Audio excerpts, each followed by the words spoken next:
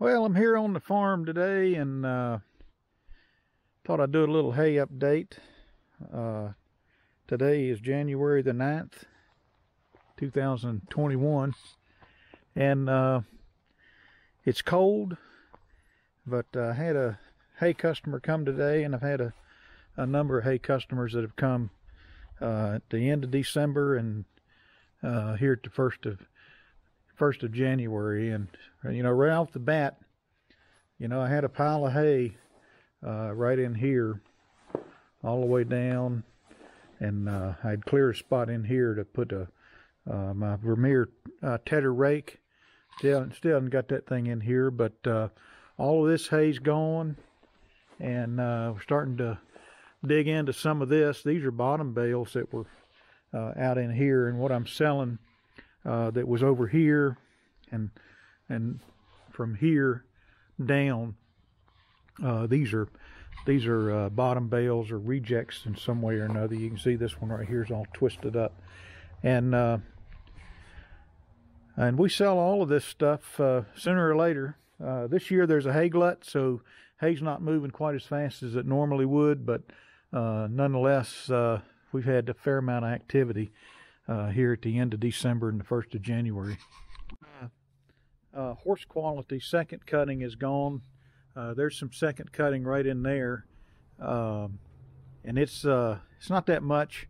I'm gonna climb up on the haystack here in a minute if I can get up there, and I'll show you. But from right in here back, I've sold about probably 300 bales of first cutting, horse quality first cutting, and so we're moving some hay out. Right here's a little look from the back side of the barn, and my John Deere 5055D and my 348 baler there. But this hay right in here, from that post right there to the door, I got to look at it. I'm trying to remember. I think it's decent hay, certainly from that post, kind of in that gap right there going back. All of that's first cutting, but kind of where you can see the end of it is where it drops off. And this is the back side of the second cutting I was pointing out just a minute ago. And it's probably horse quality hay, but it does have a little foxtail in it. And so I don't want to pitch that as a higher priced horse quality hay. Here's kind of a look-see from the side door, and I need to pick up my gloves. We had a hay customer in here this morning, and so my John Deere's over there, and I just got a little stack of hay right here, but this is the back side of this second cutting I was talking about. You see, it's not that much, but it does have some foxtail in it. It's not like polluted with foxtail. And then I got a little bit of hay right here that's first cutting. It's it had some rain on it. It's not, there's nothing wrong with that hay other than it's a little browner than what some customers like. But you know, from here over, and the guy that came today, he's going to come back next week, and I think he's going to finish taking that pile, or just about all of it. All right, so I've climbed up on top of this little haystack here, and so this hay kind of goes, I probably got a couple hundred bales right in here. Maybe I might have 300, but it's horse quality down to that pole for sure, and has been forage tested. So, you know, this will go out, and I've already got, I've got 75 bales of this hay already sold, and I got a customer from out of state that wants at least 60 more, and they have a insulin resistant horse, so they're very keen on their hay and buy from us, and have for several years now. Another look at the John Deere 5055D and the 348 kind of packed in here. And then there's that little patch of hay right there.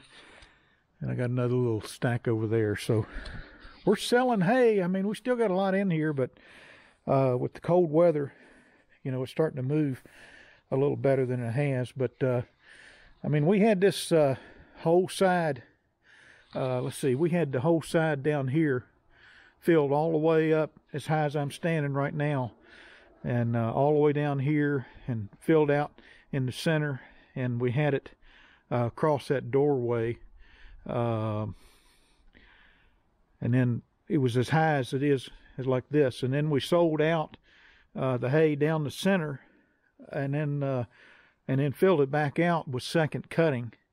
So we've kind of filled this barn up to some extent with first cutting, sold it down, and then kind of refilled it to some extent with second cutting. And then down here next to the John Deere, I've got some second cutting.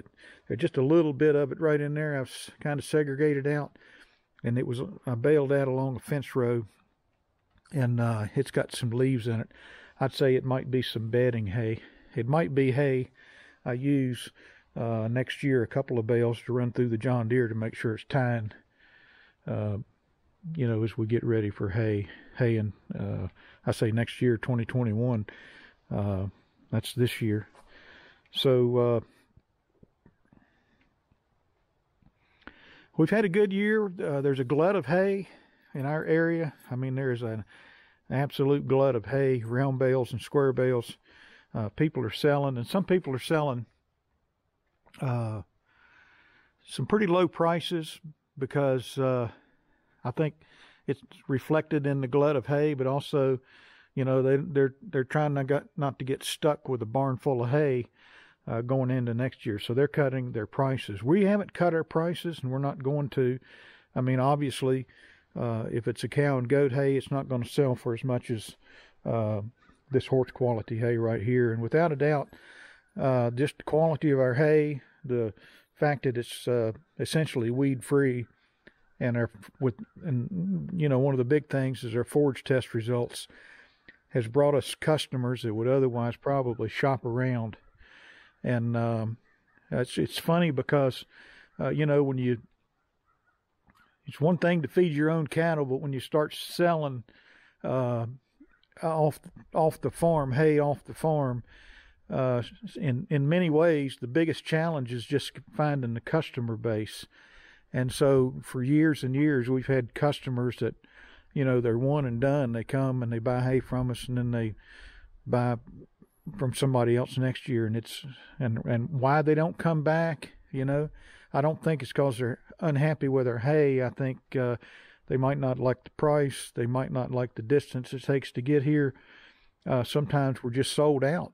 Last year, on this day in January, we were sold out. And I think some people, you know, they wait till the last minute, and then they give us a call and we don't have hay. And that's why they don't come the next year. And but this year's been different. We've had repeat customers that have been coming back for several years, a number of years. And actually, at the end of December, I called several reliable hay customers that I knew were feeding, and I said, you know, we want to put as much revenue on the books before the end of the year for, you know, for our tax purposes. And so, you know, if you need 50 bales or 100 bales, let me know. And we had a few that they said, okay, yeah, we want hay, and they came and they got hay. And then so it's been pretty good this year. I don't having a nice barn really makes holding hay. It just makes holding hay so much more less stressful, I guess is what I'm saying. Our old barn, our old dome shelters that had tarps, you know, those things would sometimes, it wasn't a matter if, but when, they would blow off.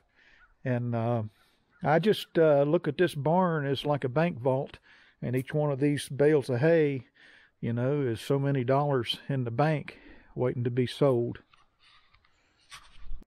I'll try to get off this haystack without breaking my neck, leg, or other body part.